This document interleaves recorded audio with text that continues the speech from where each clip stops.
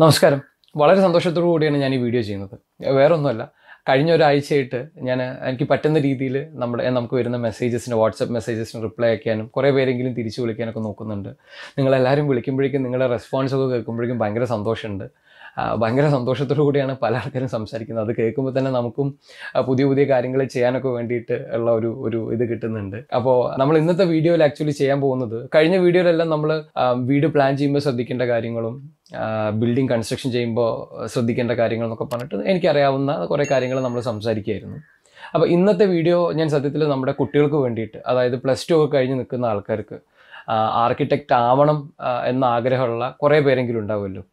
അപ്പോൾ അവർക്ക് ഈ ഒരു കോഴ്സിലേക്ക് എത്തിപ്പെടാൻ വേണ്ടിയിട്ട് എങ്ങനെ പ്രിപ്പയർ ചെയ്യണം, ഈ കോഴ്സിൽ ജോയിൻ ചെയ്ത് കഴിഞ്ഞാൽ ഏതൊക്കെ രീതിയിൽ പ്രിപ്പയർ ചെയ്യണം, അപ്പോൾ അത്തരത്തിലുള്ള കാര്യങ്ങൾ ഒന്ന് പറഞ്ഞു തരാം. അപ്പോൾ ഈ ഒരു ലോക്ക്ഡൗൺ സമയങ്ങളിൽ അത്തരത്തിലുള്ള എക്സാമിന് വേണ്ടി പ്രിപ്പയർ ചെയ്യാനും അതിനുവേണ്ടി ബാക്കിയുള്ള കാര്യങ്ങൾ എല്ലാ തരത്തിലുള്ള പ്രിപ്പറേഷൻസ് ചെയ്യാനും ഉപകാരപ്പെടുന്നുള്ളൊരു വിശ്വാസത്തോടു കൂടിയാണ് ഞാൻ ഈ വീഡിയോ ചെയ്യുന്നത്. അപ്പോൾ അതിനെക്കുറിച്ച് കൂടുതൽ കാര്യങ്ങൾ പറയുന്നതിനായിട്ട് എനിക്ക് തോന്നി എന്നെക്കാട്ടിലും നല്ലത് കുറച്ചുകൂടെ ഡീപ്പായിട്ട് ഒരു അക്കാഡമി ലെവലിൽ വർക്ക് ചെയ്യുന്ന ഒരാൾ പറഞ്ഞു തരുന്നതായിരിക്കും കൂടുതൽ നന്നാവുക. അപ്പോൾ വേറെ ആരുമല്ല, എൻ്റെ ഒരു ഫ്രണ്ട് തന്നെയാണ്. ഞാൻ പറഞ്ഞല്ലോ, ഞാൻ ദേവഗിയമ്മ കോളേജ് ഓഫ് ആർക്കിടെക്ചറിൽ ഒരു അസിസ്റ്റന്റ് പ്രൊഫസറായിട്ട് വർക്ക് ചെയ്യുന്നുണ്ട്. അപ്പോൾ നമ്മുടെ കൂടെ തന്നെയുള്ള ചിന്നു എസ് കുമാർ എന്നാണ് പേര്. അവർ PhD ചെയ്യുന്നതിന് വേണ്ടിയിട്ട് ജയ്പൂരിലായിരുന്നു, ചെയ്തുകൊണ്ടിരിക്കുകയായിരുന്നു ആക്ച്വലി. അപ്പോൾ നമ്മുടെ ഈ കൊറോണ പ്രശ്നങ്ങളൊക്കെ കാരണം നാട്ടിലേക്ക് വന്നതാണ്. അപ്പോൾ ചിന്നു ആയിരിക്കും നമുക്ക് ഇന്ന് ഈ തരത്തിലുള്ള ഡീറ്റെയിലുകൾ എല്ലാം പറഞ്ഞുതരാൻ പോകുന്നത്. അപ്പോൾ അതുപോലെ തന്നെ ഞാൻ ഇന്ന് നമ്മുടെ ഈ വീഡിയോയിൽ എൻ്റെ നമ്പർ വെക്കുന്നില്ല, കാരണം ഇതിനെ കുറിച്ച് നിങ്ങൾക്ക് ഡീറ്റെയിൽ ആയിട്ട് കാര്യങ്ങൾ പറഞ്ഞുതരാൻ വേണ്ടിയിട്ട് ഞാൻ എൻ്റെ ഒരു ഫ്രണ്ട്സിൻ്റെ നമ്പർ ഞാൻ തരുന്നുണ്ട്. അതിൽ ഒരാൾ അജോ എന്ന് പറയുന്ന ഒരാൾ കൗൺസിലിംഗ് കൊടുക്കുന്ന ആളാണ്. കോഴ്സസ് എങ്ങനെ തിരഞ്ഞെടുക്കാം, എങ്ങനെ പ്രിപ്പയർ ചെയ്യണം എന്നൊക്കെ രീതിയിൽ കൗൺസിലിംഗ് തരുന്ന ഒരാളാണ്. അപ്പോൾ അജോയുടെ നമ്പർ ഞാൻ തരാം. പുള്ളി നിങ്ങൾക്ക് ഇതിന് പ്രോപ്പറായിട്ട് നിങ്ങളെ ഹെൽപ്പ് ചെയ്യുന്നതായിരിക്കും എന്തായാലും.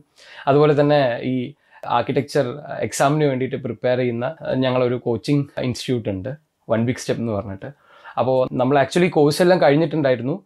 പക്ഷേ നമ്മുടെ കേരളത്തിലുള്ള കോളേജസിൻ്റെ എല്ലാം ഒരു ലിസ്റ്റും തരത്തിലുള്ള കാര്യങ്ങളും നമ്മളൊന്ന് റെഡിയാക്കി വെച്ചിട്ടുണ്ട്. അപ്പോൾ നിങ്ങൾ കുറേ ആൾക്കാർക്ക് അതിൽ കയറി കഴിഞ്ഞിട്ടുണ്ടെങ്കിൽ ഏതൊക്കെ കോളേജസാണ്, എങ്ങനെയൊക്കെയാണ് എന്നുള്ള ഡീറ്റെയിൽസ് അറിയാൻ പറ്റും. അപ്പോൾ ഇവരുടെ എല്ലാം കോൺടാക്റ്റും ഡീറ്റെയിലും ഞാൻ നമ്മുടെ ഈ വീഡിയോൻ്റെ അവസാനം തരുന്നുണ്ടായിരിക്കും. അതുപോലെ തന്നെ നമ്മുടെ ഡിസ്ക്രിപ്ഷനിലും ഞാൻ ഈ പറയുന്ന ലിങ്കുകളും കേരളത്തിലെ കോളേജുകളുടെ ലിസ്റ്റും എക്സാമിനേഷൻ്റെ പ്രിപ്പയർ ചെയ്യാൻ വേണ്ടിയിട്ടുള്ള കാര്യങ്ങളെല്ലാം ഞാൻ ഡിസ്ക്രിപ്ഷനിൽ കൊടുത്തിട്ടുണ്ടാവും. അപ്പോൾ നിങ്ങൾ ആവശ്യമുള്ള ആൾക്കാർ, കുട്ടികൾ അത് നോക്കിയേക്കുക. അപ്പോൾ ഞാൻ ആർക്കിടെക്ട് ഷിനൂപ്പ്, AtticLabന്റെ ഏറ്റവും പുതിയ വീഡിയോയിലേക്ക് എല്ലാവർക്കും സ്വാഗതം.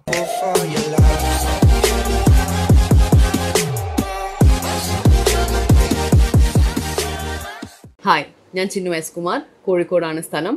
TKM കോളേജ് ഓഫ് എഞ്ചിനീയറിംഗിൽ നിന്നും BArcന് ശേഷം SPA ഡൽഹിയിൽ നിന്നും അർബൻ ഡിസൈനിൽ മാസ്റ്റേഴ്സ് എടുത്ത് 4 വർഷം ഞാൻ ദേവഗിയമ്മ ഗുരുവായൂരപ്പൻ കോളേജ് ഓഫ് ആർക്കിടെക്ചറിൽ അസിസ്റ്റന്റ് പ്രൊഫസറായി ജോലി ചെയ്തു. ഇപ്പോൾ ഞാൻ NIT ജയ്പൂരിൽ ആർക്കിടെക്ചർ ആൻഡ് പ്ലാനിങ്ങിൽ PhD ചെയ്യുകയാണ്. ആർക്കിടെക്ചർ പഠിക്കാൻ താല്പര്യമുള്ള കുട്ടികൾക്ക് എന്താണ് ഈ പ്രൊഫഷൻ, എന്താണ് ഈ പ്രൊഫഷന്റെ സാധ്യത, എത്ര പഠിക്കേണ്ടി വരും, എന്ത് ജോലി ലഭിക്കും, ഇത്തരം കാര്യങ്ങളാണ് നമ്മൾ ഇന്നിവിടെ ഡിസ്കസ് ചെയ്യാൻ പോകുന്നത്. ഇന്ത്യയിൽ എവിടെയും ഒരു ആർക്കിടെക്റ്റായി പ്രാക്ടീസ് ചെയ്യാൻ നമുക്ക് കൗൺസിൽ ഓഫ് ആർക്കിടെക്ചർ അഥവാ COയുടെ രജിസ്ട്രേഷൻ നിർബന്ധമാണ്. ഇതേ കൗൺസിൽ അപ്രൂവ് ചെയ്യുന്ന ഏതെങ്കിലും ഒരു ആർക്കിടെക്ചർ കോളേജിൽ നിന്ന് നമുക്ക് BArch അഥവാ ബാച്ചിലേഴ്സ് ഓഫ് ആർക്കിടെക്ചർ എന്ന കോഴ്സ് ജോയിൻ ചെയ്യാവുന്നതാണ്. +2 അല്ലെങ്കിൽ ഡിപ്ലോമയ്ക്ക് ശേഷം നമുക്ക് national aptitude test in architecture അഥവാ NATA അല്ലെങ്കിൽ JEE main paper 2 in architecture എന്നീ 2 എൻട്രൻസ് എക്സാമിന് നമുക്ക് ഏതെങ്കിലും ഒന്ന് എഴുതിയിട്ട് നമുക്ക് ജോയിൻ ചെയ്യാവുന്നതേ ഉള്ളൂ. വളരെ നന്നായി വരയ്ക്കാൻ പറ്റുന്നവർക്ക് മാത്രമേ ഈ കോഴ്സ് എടുക്കാൻ പറ്റൂ എന്നുള്ള ഒരു തെറ്റിദ്ധാരണയാണ്. പക്ഷേ ഈ കോഴ്സിന് 2 കാര്യങ്ങൾ വളരെ അത്യാവശ്യമാണ്. ഒന്ന്, ഇതിനോടുള്ളൊരു താല്പര്യവും, 2, വളരെ നന്നായി വർക്ക് ചെയ്യാനുള്ളൊരു മനസ്സുമാണ്. വരയ്ക്കുന്നത് എന്തിനാന്ന് വെച്ചിട്ടുണ്ടെങ്കിൽ നമ്മുടെ ഐഡിയാസ് അല്ലെങ്കിൽ നമ്മുടെ ഇമാജിനേഷൻസ് ഒരാളോട് പറഞ്ഞു കൊടുക്കാനുള്ള അല്ലെങ്കിൽ കാണിച്ചു കൊടുക്കാനുള്ള ഒരു മാധ്യമം മാത്രമാണ് സ്കെച്ചസ്. ആർക്കിടെക്ചർ ഒരു ആർട്ടാണോ അല്ലെങ്കിൽ സയൻസ് ആണോ എന്ന് പലർക്കും ഒരു കൺഫ്യൂഷൻ ഉണ്ടാവാറുണ്ട്. ആർക്കിടെക്ചർ ഒരു സയൻസ് ആണ്, പക്ഷെ ഇതൊരു ഫങ്ഷണൽ ആർട്ട് ഫോമും കൂടിയാണ്. നമ്മളൊരു ഇമാജിനേഷൻ, നമ്മളത് യാഥാർത്ഥ്യമാക്കാം. നമ്മൾ അത് ഒന്നെങ്കിൽ പെയിൻറ്റിങ്സ് ആയോ അല്ലെങ്കിൽ സ്കൾപ്ചേഴ്സ് ആയോ നമ്മളത് ചെയ്യും.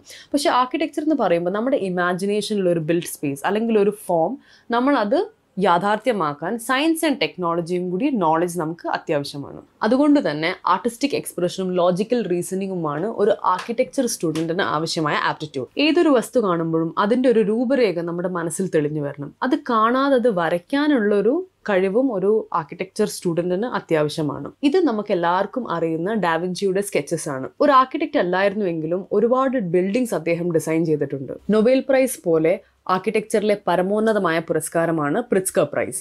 1998 പ്രിറ്റ്സ്കർ പ്രൈസ് കിട്ടിയ ആർക്കിടെക്ട് റെൻസോ പിയാനോയുടെ ലണ്ടൻ ഷാർഡ് എന്ന ബിൽഡിങ്ങിന്റെ ഫസ്റ്റ് കോൺസെപ്റ്റൽ സ്കെച്ചാണ് നിങ്ങൾ ഈ കാണുന്നത്. രണ്ടാമതായി ലോജിക്കൽ റീസണിങ്. അതിൽ ആദ്യമായി വരുന്നത് ന്യൂമറിക്കൽ ലോജിക് ആണ്. മിക്ക കുട്ടികൾക്കും മാത്സ് ഒരു പേടി സ്വപ്നമായിരിക്കും. എന്നാൽ ആർക്കിടെക്ചർ കോഴ്സിൽ മാത്സ് എന്ന സബ്ജക്റ്റേ ഇല്ല. പക്ഷേ എസ്റ്റിമേഷനും കോസ്റ്റിങ്ങും അങ്ങനെ പല കാര്യങ്ങൾക്കും മാത്സ് ആവശ്യമുള്ളത് കൊണ്ട് ഒരു ബേസിക് ന്യൂമറിക്കൽ ലോജിക് എന്തായാലും അത്യാവശ്യമാണ്. അടുത്തത് നോൺ വെർബൽ റീസണിങ് ആണ്. മുകളിൽ കാണുന്ന 3 ഫിഗേഴ്സിന്റെ ഒരു റിലേഷൻ കണ്ടുപിടിച്ച് ഈ ജോമെട്രി സീരീസിന്റെ അടുത്ത ഫിഗർ എന്തായിരിക്കും എന്നുള്ളൊരു ഐഡിയ നമുക്ക് വളരെ നല്ലതായിരിക്കും. ഉദാഹരണത്തിന് ഈ ക്വസ്റ്റ്യൻ ഫിഗറിൽ 6 സൈഡിൽ ഒരു ഹെക്സഗൺ കാണാം. അതിൽ ഒരു എഡ്ജ് കുറവുള്ള ഒരു ഹെക്സഗൺ ആണ് അതിന്റെ ഉള്ളിലുള്ളത്. അടുത്ത ഫിഗറിൽ 5 സൈഡുള്ള ഒരു പെന്റഗൺ ആണുള്ളത്. അതിന്റെ ഉള്ളിൽ ഇതുപോലെ തന്നെ ഒരു എഡ്ജ് കുറവുള്ള ഒരു പെന്റഗൺ ആണുള്ളത്. മൂന്നാമത്തെ ഫിഗറിൽ 4 സൈഡ് ഉള്ള ഒരു സ്ക്വയറിന്റെ ഉള്ളിൽ ഒരു സൈഡ് കുറവുള്ള ഒരു സ്ക്വയർ ആണുള്ളത്. അതിന്റെ 4ാമത്തെ ഫിഗർ എന്തായിരിക്കും എന്നാണ് ക്വസ്റ്റ്യൻ. അപ്പൊ നമുക്ക് ഈ സൈഡിൽ നിന്ന് കാണുമ്പോൾ മനസ്സിലാവും ഓരോ എഡ്ജ് കുറഞ്ഞാണ് പോളിഗൺ വരുന്നത് എന്ന്. അതുകൊണ്ട് 4ാമത്തെ ഫിഗർ ഒരു ട്രയാങ്കിൾ ആയിരിക്കും. അതിന്റെ ഉള്ളിൽ ഒരു എഡ്ജ് കുറഞ്ഞ ഒരു ട്രയാങ്കിൾ ആയിരിക്കും അതിന്റെ കറക്റ്റ് ഉത്തരം. ഇവിടെ ഡി ആണ് ഉത്തരം. നേരത്തെ പറഞ്ഞതുപോലെ തന്നെ നമ്മുടെ ഇമാജിനേഷൻ മറ്റൊരാൾക്ക് വരച്ചു കൊടുക്കുക മാത്രമല്ല, നമ്മളത് പറഞ്ഞു കൊടുക്കുകയും വേണം. അതുകൊണ്ട് കമ്മ്യൂണിക്കേഷൻ സ്കിൽസ് വളരെ നിർബന്ധമാണ്. ഒരു കൺസ്ട്രക്ഷനിൽ ഫൗണ്ടേഷൻ മുതൽ ഫിനിഷിംഗ് വരെ ചെയ്യുന്ന പണിക്കാരോട് എന്ത് ചെയ്യണം, എങ്ങനെ ചെയ്യണമെന്ന് നിർദ്ദേശിക്കാൻ ഒരു ആർക്കിടെക്ടിന് കമ്മ്യൂണിക്കേഷൻ സ്കിൽസ് വളരെ അത്യാവശ്യമാണ്. 5 വർഷത്തെ കോഴ്സും ഇംഗ്ലീഷിലായതുകൊണ്ട് നമുക്ക് ഇംഗ്ലീഷിലെ നോളജ് വളരെ നല്ലതായിരിക്കും. ഒരു നല്ല ആർക്കിടെക്റ്റ് എന്ന് പറയുമ്പോൾ ഒരു ക്രിയേറ്റീവായ, നല്ല ലീഡർഷിപ്പ് ക്വാളിറ്റീസ് ഉള്ള, ഫ്ലെക്സിബിളായി ഡിസിഷൻ എടുക്കാൻ പറ്റുന്ന, ഒരു പാഷനറ്റ് ആയ ഒരു ഹാർഡ് വർക്കർ ആയിരിക്കും. ഇനി നമുക്ക് ആർക്കിടെക്ചർ വിദ്യാഭ്യാസത്തെ കുറിച്ച് നോക്കാം. +2 അല്ലെങ്കിൽ ഡിപ്ലോമയ്ക്ക് ശേഷം നാറ്റ അല്ലെങ്കിൽ JEE എഴുതി നമുക്ക് BR കോഴ്സിന് ജോയിൻ ചെയ്യാവുന്നതാണ്. അത് കഴിഞ്ഞ് ഡയറക്റ്റായി പ്രാക്ടീസ് ചെയ്യുകയോ അല്ലെങ്കിൽ ഹയർ സ്റ്റഡീസിന് ശേഷം പ്രാക്ടീസ് ചെയ്യുകയോ ചെയ്യാം. ഇനി നമുക്ക് നാറ്റ എക്സാം എഴുതാനുള്ള എലിജിബിലിറ്റി നോക്കാം. +2ന് ഫിസിക്സ്, കെമിസ്ട്രി, മാത്സ് ഈ 3 സബ്ജക്റ്റിലും കൂടി 50% നാറ്റയ്ക്ക് വേണ്ടതുകൊണ്ട് ബയോ സയൻസുകാർക്കോ കമ്പ്യൂട്ടർ സയൻസുകാർക്കോ മാത്രമേ അപ്ലൈ ചെയ്യാൻ സാധിക്കൂ. ഹ്യൂമാനിറ്റീസ് ആൻഡ് കൊമേഴ്സ് പറ്റില്ല. +2 അല്ലെങ്കിൽ ഡിപ്ലോമയ്ക്ക് 50% മാർക്സ് ലഭിച്ചാൽ മാത്രമേ നാറ്റയ്ക്ക് അപ്ലൈ ചെയ്യാൻ സാധിക്കൂ. മാത്സ് ഒരു കമ്പൽസറി സബ്ജക്റ്റ് ആയ ഏതെങ്കിലും ഒരു ഡിപ്ലോമ കോഴ്സിന് ശേഷം നമുക്ക് നാറ്റ എഴുതാവുന്നതാണ്. National aptitude test in architecture അഥവാ നാറ്റ. ഒരു വർഷത്തിൽ 2 തവണയാണ് നാറ്റ എക്സാം നടക്കുന്നത്. ആദ്യത്തെ എക്സാമിന് കുറച്ച് മാർക്ക് കുറവാണ്. ഇതിലെ രണ്ടിലും ഏതാണോ ബെസ്റ്റ് മാർക്ക് അതായിരിക്കും കൺസിഡർ ചെയ്യാം. ജനുവരി മുതൽ മാർച്ച് വരെയാണ് സാധാരണഗതിയിൽ ഇതിന്റെ ആപ്ലിക്കേഷൻ പ്രൊസീജിയേഴ്സ്. മെയിലാണ് ഇതിന്റെ പരീക്ഷ. പക്ഷെ ഈ തവണ കൊറോണ ഇഷ്യൂ ഉള്ളത് കൊണ്ട് August 1 and August 29 എക്സാം ഉള്ളത്. 3.25 മണിക്കൂറാണ് ഈ എക്സാമിന്റെ ദൈർഘ്യം. ഈ എക്സാമിന് ശേഷം ഈ നാറ്റ സ്കോറിന്റെ 50%വും +2ന്റെ 50%വും കൂട്ടി ഒരു മെറിറ്റ് ലിസ്റ്റ് ഉണ്ടാക്കിയിട്ട് അതിൽ നിന്നാണ് നമ്മൾ അഡ്മിഷൻ പ്രൊസീജിയേഴ്സും അലോട്ട്മെന്റ്സിലേക്കും നമ്മൾ പോകുന്നത്. കേരളത്തിലെ പല ആർക്കിടെക്ചർ കോളേജിലും നമുക്ക് നാറ്റ എക്സാം എഴുതാനുള്ള സൗകര്യമുണ്ട്. കൂടുതൽ ഡീറ്റെയിൽസ് നമുക്ക് നാറ്റ ബ്രോഷറിൽ നിന്ന് ലഭിക്കുന്നതാണ്. നേരത്തെ നമ്മൾ ആപ്റ്റ്യൂഡിന്റെ കാര്യം പറഞ്ഞപ്പോൾ അതിലൊരു ഹെക്സഗൺ, സ്ക്വയറിന്റെ ഒക്കെ ഒരു ക്വസ്റ്റ്യൻ ഫിഗർ നമ്മൾ പറഞ്ഞിട്ടുണ്ടായിരുന്നു. ഏകദേശം അതേ പാറ്റേണിലാണ് നാറ്റ ക്വസ്റ്റ്യൻ പേപ്പർ ഉണ്ടാവുക. ഇനി നമുക്ക് നാറ്റയുടെ ക്വസ്റ്റ്യൻ പേപ്പർ പാറ്റേൺ ഒന്ന് നോക്കാം. 3.25 മണിക്കൂറാണ് ഈ എക്സാമിന്റെ ദൈർഘ്യം. ഇതിൽ 2 പാർട്ടാണുള്ളത്. പാർട്ട് A പേപ്പർ ബേസ്ഡ് ആണ്. അത് ഡ്രോയിങ് ആണ്. 3 ക്വസ്റ്റ്യൻസ് ആണ് അതിലുണ്ടാവുക. നമുക്ക് മാക്സിമം മാർക്സ് 125ഉം അതിൽ മിനിമം 32 മാർക്സ് നമുക്ക് ലഭിക്കണം. അതിനുശേഷം നമുക്കൊരു 1/4 മണിക്കൂർ ബ്രേക്ക് ഉണ്ട്. പിന്നെയാണ് പാർട്ട് B. അത് ഏകദേശം 3/4 മണിക്കൂറാണ് അതിൻ്റെ ടൈം. അതിൽ physics, chemistry, maths and general ആപ്റ്റിറ്റ്യൂഡിൻ്റെ 50 questions ആണ്. ഓരോ ക്വസ്റ്റ്യനും 1.5 മാർക്സ് ആണ്. അതിൽ നെഗറ്റീവ് മാർക്കിംഗ് ഇല്ല. ഇതിൻ്റെ മാക്സിമം മാർക്സ് 75 ആണ്. അതിൽ മിനിമം 18 മാർക്സ് കിട്ടണം. ടോട്ടൽ 200 മാർക്കിൽ എത്ര മിനിമം വേണം എന്നുള്ളത് എക്സാമിന് ശേഷം ഒരു പോസ്റ്റ് എക്സാം സ്റ്റാറ്റിസ്റ്റിക്സ് ഉണ്ട്. അത് കാൽക്കുലേറ്റ് ചെയ്തിട്ട് മാത്രമേ അവർ കട്ട് ഓഫ് അനൗൺസ് ചെയ്യൂ. JEE എക്സാമിന്റെ എക്സാം പാറ്റേൺ നമുക്ക് നോക്കാം. ഇതിൽ നമുക്ക് 3 പാർട്ടാണുള്ളത്. ആദ്യത്തെ ഭാഗം മാത്സ് ആണ്. അതിൽ ഏകദേശം 25 ക്വസ്റ്റ്യൻസ് ഉണ്ടാകും. ഓരോ ക്വസ്റ്റ്യനും 4 മാർക്കാണ്. മാക്സിമം മാർക്സ് 100 ആണ്. സെക്കൻഡ് ജനറൽ ആപ്റ്റിറ്റ്യൂഡ് ക്വസ്റ്റ്യൻസ് ആണ്. 50 ക്വസ്റ്റ്യൻസ് ആണ്. ഓരോന്നിനും 4 മാർക്കാണ്. അതിന്റെ മാക്സിമം മാർക്സ് 200 മാർക്കാണ്. ഒരു കാര്യം പ്രത്യേകം ശ്രദ്ധിക്കേണ്ടത് maths and general ആപ്റ്റിറ്റ്യൂഡിൽ negative marking ഉണ്ടായിരിക്കുന്നതാണ്. ഇതിലെ 3ാമത്തെ ഭാഗം ഡ്രോയിങ് ആണ്. 2 ക്വസ്റ്റ്യൻസ് ആയിരിക്കും. അതിന്റെ മാക്സിമം മാർക്സ് 100 ആണ്. ഈ എക്സാമിന്റെ മാക്സിമം മാർക്സ് 400 ആണ്. അതിനുശേഷം അതിന്റെ മെറിറ്റ് ലിസ്റ്റും അലോട്ട്മെന്റ്സും നടക്കുന്നതായിരിക്കും. 35 കോളേജസ് ആണ് ആർക്കിടെക്ചറിനുള്ളത്. അതിൽ 4 ഗവൺമെന്റ് കോളേജ് അല്ലെങ്കിൽ എയ്ഡഡ് കോളേജും ഒരു നാഷണൽ ഇൻസ്റ്റിറ്റ്യൂട്ടും ആണുള്ളത്. College of engineering ട്രിവാൻഡ്രവും college of engineering തൃശ്ശൂരും ആണ് government colleges. TKM college of engineering Kollam, Rajeev Gandhi institute of engineering പാല ആണ് നമുക്ക് എയ്ഡഡ് കോളേജസിൽ വരുന്നത്. National institute of technology Calicut ആണ് നാഷണൽ ഇൻസ്റ്റിറ്റ്യൂട്ട് ഉള്ളത്. വളരെ ആക്റ്റീവായ ഒരു കോളേജ് ലൈഫാണ് ഒരു ആർക്കിടെക്ചർ സ്റ്റുഡൻറ്. വർക്ക്ഷോപ്സും സെമിനാർസും ആർട്സും സ്പോർട്സുമായി എന്നും കോളേജിൽ ഒരു സെലിബ്രേഷനാണ്. ദേവകിയമ്മ ഗുരുവായൂരപ്പൻ കോളേജ് ഓഫ് ആർക്കിടെക്ചറിൽ ഞാൻ വർക്ക് ചെയ്ത സമയത്തുള്ള കുറച്ച് ഫോട്ടോസാണിത്. വളരെ ഇൻഫോർമലായി നടന്ന ഒരു പരിപാടിക്ക് വേണ്ടിയിട്ട് 5 വിദ്യാർത്ഥികൾ ചേർന്നുണ്ടാക്കിയ ബുർജ് ഖലീഫയുടെ 1:50 മോഡലാണിത്. അതിനുശേഷം ഇത് ലിംക നാഷണൽ റെക്കോർഡിൽ കയറിയിട്ടുണ്ട്. ഒരു ആർക്കിടെക്റ്റിന്റെ ഏറ്റവും വലിയ ഒരു റോളാണ് സാമൂഹിക പ്രതിബദ്ധത അഥവാ സോഷ്യൽ കമ്മിറ്റ്മെന്റ്. ഞങ്ങളുടെ തന്നെ കോളേജിലെ ഒരു കുട്ടിക്ക് വേണ്ടിയിട്ട് നിർമ്മിച്ച ഒരു വീടാണിത്. കോളേജിലെ കുട്ടികൾ തന്നെയാണ് ഇതിന്റെ ഡിസൈനും കൺസ്ട്രക്ഷനും എല്ലാം ചെയ്തത്. കഴിഞ്ഞ പ്രളയത്തിന് വെള്ളം കയറി നശിച്ച ഒരു അംഗൻവാടി കുട്ടികൾ തന്നെ മുൻകൈ എടുത്ത് ക്ലീൻ ചെയ്ത് പെയിന്റ് അടിച്ച ഒരു ഫോട്ടോ ആണ് ഈ കാണുന്നത്. BR കോഴ്സിന്റെ ഏറ്റവും വലിയ ഹൈലൈറ്റ് ആണ് ആർക്കിടെക്ചറൽ ടൂർസ്. സിലബസിൽ തന്നെ 3 ടൂർസ് ഉണ്ട്. ആദ്യത്തെ വർഷം ഏകദേശം സൗത്ത് ഇന്ത്യ ഫുൾ കവർ ചെയ്യും. 3rd ഇയർ കേരള ഡീറ്റെയിൽ ഡോക്യുമെന്റേഷന് വേണ്ടിയുള്ള ഒരു ടൂറാണ്. 5th ഇയറിൽ ഓൾ ഇന്ത്യ ടൂറാണ്, അല്ലെങ്കിൽ അബ്രോഡ് ആയിരിക്കും. ലെഷർ ട്രിപ്പ് പോലെ സ്ഥലം കാണുന്നതിന് വേണ്ടി മാത്രമല്ല ഈ ട്രിപ്സ്. അതിന്റെ മുന്നേ അവിടെയുള്ള പ്രശസ്തരായ ആർക്കിടെക്ട്സ് ഡിസൈൻ ചെയ്ത ബിൽഡിങ്സ് ഫുള്ളി ഡോക്യുമെന്റ് ചെയ്ത് അതിൻ്റെ മോഡൽസ് ഉണ്ടാക്കി പഠിച്ചതിന് ശേഷമാണ് ഈ ബിൽഡിങ്സ് കാണാൻ പോകുന്നത്. ചില സമയങ്ങളിൽ അവിടെ നമ്മളൊരു സൈറ്റ് എടുത്ത് അതിലെ ഒരു ബിൽഡിംഗ് ഡിസൈൻ ചെയ്യാനുള്ള ഒരു എക്സസൈസും കൂടി കുട്ടികൾക്ക് കൊടുക്കാറുണ്ട്. അതോടൊപ്പം തന്നെ ഇന്ത്യയിലുള്ള പ്രശസ്ത മാസ്റ്റർ ആർക്കിടെക്ട്സുമായിട്ട് ഒരു ഡിസ്കഷനും ഇന്ററാക്റ്റീവ് സെഷനും നമ്മൾ ഒരുക്കാറുണ്ട്. ആർക്കിടെക്ചറിൽ നമുക്ക് ഏകദേശം 3 തരത്തിലുള്ള സബ്ജക്ട്സ് ആണ് വരുന്നത്. Design subjects, theory സബ്ജക്ട്സും technical സബ്ജക്ട്സും. First ഇയറിൽ ആർക്കിടെക്ചറുമായി ബന്ധപ്പെട്ട പല സബ്ജക്ട്സിൻ്റെ ഒരു ഇൻട്രൊഡക്ഷനും ബേസിക് ഹാൻഡ് എക്സസൈസുമാണ് നമ്മൾ ചെയ്യാറ്. സെക്കൻഡ് ഇയറിൽ നമ്മൾ ആർക്കിടെക്ചർ ഫീൽഡുമായി ബന്ധപ്പെട്ടുള്ള സ്റ്റഡീസ് ആണ് വരുന്നത്. അതിൻ്റെ കൂടെ തന്നെ നമ്മൾ റെസിഡൻസ് പോലുള്ള ചെറിയ പ്രോജക്ട്സ് ഒക്കെ ഡിസൈൻ ചെയ്ത് തുടങ്ങും. 4th ഇയർ പ്രാക്ടിക്കൽ ട്രെയിനിങ് ആണ്. അതായത് 6 മാസം കുട്ടികൾ പുറത്ത് ഒരു ആർക്കിടെക്റ്റിന്റെ കൂടെ ഒരു ഓഫീസിൽ ജോലി ചെയ്യുന്നതായിരിക്കും. 5th ഇയറിൽ നമുക്ക് സിറ്റി ലെവൽ പ്ലാനിംഗ് റിലേറ്റഡ് ആയിട്ടുള്ള സബ്ജക്ട്സ് ആണ് വരുന്നത്. അവസാനത്തെ സെമസ്റ്റർ തീസിസ് ആണ്. 4 കൊല്ലവും കോളേജ് നിർദ്ദേശിക്കുന്ന പ്രോജക്ട്സ് ആണ് കുട്ടികൾ ചെയ്തു വരുന്നത്. അവസാനത്തെ സെമസ്റ്റർ, അതായത് 10ാമത്തെ സെമസ്റ്റർ, അവർക്ക് ഇഷ്ടമുള്ള ഒരു പ്രോജക്റ്റിൽ ഒരു ഫാക്കൽറ്റിയുടെ ഗൈഡൻസിൽ അവർക്ക് ചെയ്യാവുന്നതാണ്. അതാണ് തീസിസ്. 5 വർഷത്തെ ഫോർമൽ എഡ്യൂക്കേഷൻ എന്നതല്ല ഒരു നല്ല ആർക്കിടെക്റ്റ് ആവാനുള്ള മാനദണ്ഡം. ലോകം കണ്ട പല പ്രശസ്ത ആർക്കിടെക്ട്സിന് ഫോർമൽ എഡ്യൂക്കേഷൻ പോലും ഇല്ലായിരുന്നു. 4ാം വർഷത്തിൽ തന്നെ ഏകദേശം ഒരു കുട്ടിക്ക് ഏത് ബ്രാഞ്ച് എടുക്കണം എന്നൊരു ഐഡിയ കിട്ടും. അതിനനുസരിച്ച് നമുക്ക് ഹയർ സ്റ്റഡീസിന് സ്പെഷ്യലൈസ് ചെയ്യാവുന്നതാണ്. ഗവൺമെന്റ് സെക്ടേഴ്സിലും പ്രൈവറ്റ് സെക്ടേഴ്സിലും ആർക്കിടെക്ട്സിന് ഒരുപാട് വേക്കൻസീസും ഉണ്ട്. ഇതല്ല എങ്കിൽ നമുക്ക് കൺസ്ട്രക്ഷൻ മാനേജ്മെന്റിലേക്കോ അല്ലെങ്കിൽ റിസർച്ചിലേക്കോ നമുക്ക് തിരിയാം. ഏകദേശം 2 വർഷമാണ് ഒരു മാസ്റ്റേഴ്സ് കോഴ്സ്. സ്കോളർഷിപ്പ് ഉള്ള വിദ്യാർത്ഥികൾക്ക് ഏകദേശം 12,500 രൂപ ഒരു മാസം സ്റ്റൈഫൻഡായി ലഭിക്കും. പ്ലേസ്മെന്റിന് 6 lakhs per annum, അതായത് 50,000 രൂപ ഒരു മാസം വരെ കൊടുക്കുന്ന കമ്പനീസ് ഇന്ത്യയിലുണ്ട്. കുറച്ച് മാസ്റ്റേഴ്സ് കോഴ്സിന്റെ ലിസ്റ്റ് ഞാൻ ഇവിടെ കൊടുത്തിട്ടുണ്ട്.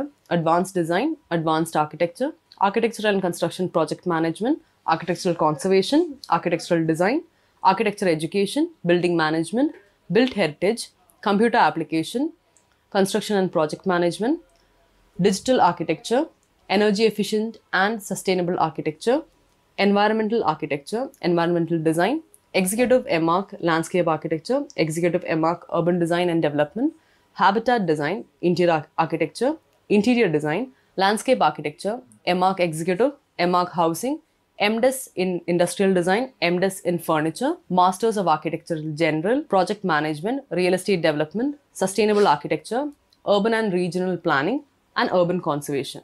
ആർക്കിടെക്ചർ മേഖലയിൽ നിന്ന് അല്ലാതെ തന്നെ നമുക്ക് പല മാസ്റ്റേഴ്സ് കോഴ്സുകളും എടുക്കാം. അതിൻ്റെ ഒരു ലിസ്റ്റ് ഞാൻ ഇവിടെ കൊടുത്തിട്ടുണ്ട്. Structural design, appropriate technology, HVAC design, building energy performance, building services, building automation, computer aided design, urban infrastructure, MTech in Construction Engineering, MTech in Building Energy Performance, MDes in Interior Architecture, MSc in Geomatics, Masters in Design Engineering, MA in Spatial Performance and Design, MA in Art, History and Criticism, Masters in Construction Management and Law, Masters in Graphic Design, MBA in Construction Economics and Quantity Survey. Architecture course ഒരു foundation course മാത്രമാണ്. ഇതിനുശേഷം ഏതൊരു creative ഇൻഡസ്ട്രിയിലേക്കും നമുക്ക് പോകാവുന്നതാണ്.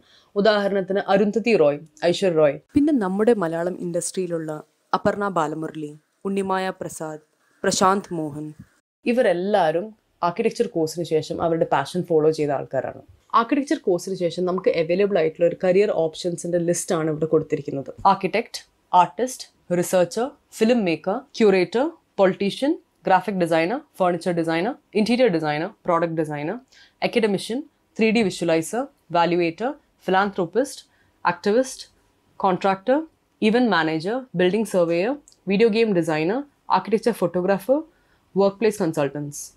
Masters ഡിഗ്രിക്ക് ശേഷം ഉള്ള alternative career options ആണ് താഴെ കൊടുത്തിരിക്കുന്നത്. Town planar, urban designer, landscape architect, project manager, research assistant, industrial designer, structural engineer, transport planner, building inspector, conservation architect, fashion designer, film set designer. Government jobs in the list ആണ് താഴെ കൊടുത്തിരിക്കുന്നത്.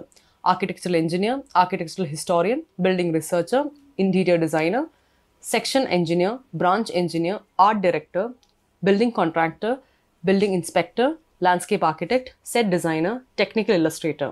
Central ഗവൺമെൻറ്റിൽ നമുക്ക് department of railways, architecture and building development firms, department of post and telegraph, national building organisation, airport authority of India അല്ലാതെ നമുക്കൊരു ആർബിട്രായും ഡിഫെൻസിൽ, literature, entrepreneur, naval architecture, fashion technology, banking and finance എന്ന ഏതൊരു മേഖലയിലേക്ക് നമുക്ക് പോകാം.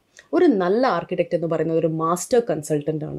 എല്ലാ ട്രേഡിനും കൂടി കോർഡിനേറ്റ് ചെയ്യുന്ന ഒരാളാണ്, ഒരു സോൾ ആക്ടറാണ് ഒരു ആർക്കിടെക്റ്റ് എന്ന് പറയുന്നത്. ഒരു ക്ലയൻറ്റിൻ്റെ റിക്വയർമെൻറ്റ് അനുസരിച്ച് ഒരു സൈറ്റിൽ ബിൽഡിംഗ് ഡിസൈൻ ചെയ്യുന്നതിൽ ഉപരി ഒരു കമ്മിറ്റ്മെൻറ്റ് അവരുടെ സൊസൈറ്റിയോടും അവരുടെ നേച്ചറിനോടും ഒരു ആർക്കിടെക്റ്റിനുണ്ട്. ഉദാഹരണത്തിന് ഒരു വലിയ വീട് വേണം എന്ന് പറഞ്ഞു വരുന്ന ഒരു ക്ലയൻറ്റിന് അവരെ എഡ്യൂക്കേറ്റ് ചെയ്ത് അവർക്ക് ആവശ്യമുള്ള സ്പേസസോ അല്ലെങ്കിൽ ബിൽഡിങ്സോ മാത്രം ഡിസൈൻ ചെയ്യുന്ന ഒരു ഉത്തരവാദിത്തം കൂടി ഒരു ആർക്കിടെക്റ്റിനുണ്ട്. ഞാൻ പറഞ്ഞ ഇത്രയും കാര്യം എൻ്റെ അറിവിൻ്റെ പരിധിയിൽ നിന്നും ഞാൻ മനസ്സിലാക്കിയ കാര്യങ്ങളാണ്. തീർച്ചയായും ഒരു സീനിയർ ആൾക്ക് ഇതിനേക്കാൾ കൂടുതൽ നിങ്ങൾക്ക് പറഞ്ഞു തരാനാവും. കുറേ പേർക്കെങ്കിലും ഈ വീഡിയോ കണ്ട് ഒരു കരിയർ ഓപ്ഷൻ എടുക്കാൻ സാധിക്കട്ടെ എന്ന് ഞാൻ ആശംസിക്കുന്നു. ഇത്രയും നേരം കുറേ കാര്യങ്ങൾ നിങ്ങളുമായി സംസാരിക്കാൻ സാധിച്ചതിൽ ഒരുപാട് സന്തോഷമുണ്ട്. Thank you. അപ്പോൾ എല്ലാവർക്കും ഈ വീഡിയോ ഇഷ്ടപ്പെട്ടു എന്നും അതുപോലെ തന്നെ ഉപകാരപ്രദമായിട്ടുണ്ട് എന്നും വിശ്വസിക്കുകയാണ്. പ്രത്യേകിച്ച് നമ്മുടെ കുട്ടികൾക്ക്. കാരണം +2 ഒക്കെ കഴിഞ്ഞ് നിൽക്കുന്ന ആൾക്കാർക്ക് എന്ത് കോഴ്സ് ചെയ്യണം എന്നൊക്കെ സംശയമൊക്കെ വന്ന് നിൽക്കുന്ന ഒരുപാട് ആൾക്കാരുണ്ടായിരിക്കാം. അതിൽ ആർക്കിടെക്റ്റ് ആവണം അല്ലെങ്കിൽ ആർക്കിടെക്ചർ ഫീൽഡിലേക്ക് വരണം എന്നൊക്കെ ആഗ്രഹിക്കുന്ന കുട്ടികൾക്ക് തീർച്ചയായിട്ടും ഉപകാരപ്രദമായിട്ടുണ്ടെന്ന് വിശ്വസിക്കുന്നതാണ്. നിങ്ങൾ അത്തരത്തിലുള്ള നിങ്ങളുടെ ഫ്രണ്ട്സ് ആരെങ്കിലും ഉണ്ടെങ്കിൽ നിങ്ങൾ അവർക്കിത് ഷെയർ ചെയ്ത് കൊടുത്തേക്കുക, അവർക്കും യൂസ്ഫുൾ ആയിക്കട്ടെ. അതുപോലെ ഞാൻ ഈ വീഡിയോൻ്റെ താഴത്തായിട്ട് കേരളത്തിലുള്ള എല്ലാ ആർക്കിടെക്ചർ കോളേജസിൻ്റെയും ഒരു ലിസ്റ്റുള്ള ഒരു ഡിസ്ക്രിപ്ഷൻ കൊടുത്തിട്ടുണ്ട്. അതിനകത്ത് കയറി കഴിഞ്ഞിട്ടുണ്ടെങ്കിൽ നിങ്ങൾക്ക് ലൊക്കേഷൻ വൈസ് ഓരോ ഡിസ്ട്രിക്റ്റിൽ ഏതൊക്കെ കോളേജസ് ആണ് എന്നുള്ളത് കാണാൻ പറ്റും. അതുപോലെ തന്നെ ഞാനൊരു കോൺടാക്ട് നമ്പറും കൂടെ കൊടുക്കുന്നുണ്ട്. പുള്ളി ഒരു കൗൺസിലറാണ്. അപ്പോൾ ഈ കോഴ്സ് റിലേറ്റഡ് ആയിട്ടും നിങ്ങളുടെ +2 കഴിഞ്ഞിട്ടുള്ള ഈ കാര്യങ്ങളെക്കുറിച്ചൊക്കെ പുള്ളിക്ക് ഹെൽപ്പ് ചെയ്യാൻ പറ്റും എന്നുള്ളതാണ് എൻ്റെ വിശ്വാസം. ഇത്തരത്തിലുള്ള വീഡിയോസ് കാണുന്നതിനായിട്ട് തീർച്ചയായിട്ടും നമ്മുടെ ചാനൽ സബ്സ്ക്രൈബ് ചെയ്യുക. തൊട്ടടുത്തുള്ള ബെൽ ബട്ടൺ ക്ലിക്ക് ചെയ്യുകയാണെങ്കിൽ നമ്മൾ വീഡിയോസ് പോസ്റ്റ് ചെയ്യുന്ന വഴി തന്നെ നിങ്ങൾക്ക് കാണാനായിട്ട് സാധിക്കും. നമ്മുടെ ഇൻസ്റ്റാഗ്രാം പ്രൊഫൈലിൽ ഞാൻ നമ്മളെ സൈറ്റ് വിസിറ്റ്സും സൈറ്റിൽ നടക്കുന്ന കാര്യങ്ങളെല്ലാം ഞാൻ അപ്ഡേറ്റ് ചെയ്യുന്നുണ്ട്. അതുപോലെ അടുത്തൊരു വീഡിയോ ചെയ്യാൻ പോകുന്നത് നമ്മളൊരു 4 സെൻറ്റിൽ 12 lakhsന് നമ്മളൊരു 3 bedroom ഒരു വീട് റാന്നിയിൽ ചെയ്ത് കൊടുക്കുന്നുണ്ട്. അതിൻ്റെ കൺസ്ട്രക്ഷൻ പുരോഗമിച്ചുകൊണ്ടിരിക്കുകയാണ്. അടുത്തൊരു 2-3 ആഴ്ച കൊണ്ട് അതിൻ്റെ കൺസ്ട്രക്ഷൻ കംപ്ലീറ്റ് ആവും. അപ്പോൾ അവിടുത്തെ ഒരു സൈറ്റ് വിസിറ്റിലേക്ക് പോകുന്ന കാര്യങ്ങൾ ചെയ്തിട്ടുള്ളൊരു വീഡിയോ ആണ് അടുത്ത് ചെയ്യാൻ പോകുന്നത്. അപ്പോൾ തീർച്ചയായിട്ടും നിങ്ങളുടെ എല്ലാവരുടെയും ഒരു സപ്പോർട്ടും സജഷൻസൊക്കെ ഉണ്ടെങ്കിൽ അതും. അപ്പോൾ അടുത്ത വീഡിയോയിൽ കാണുന്നവരെ ബൈ.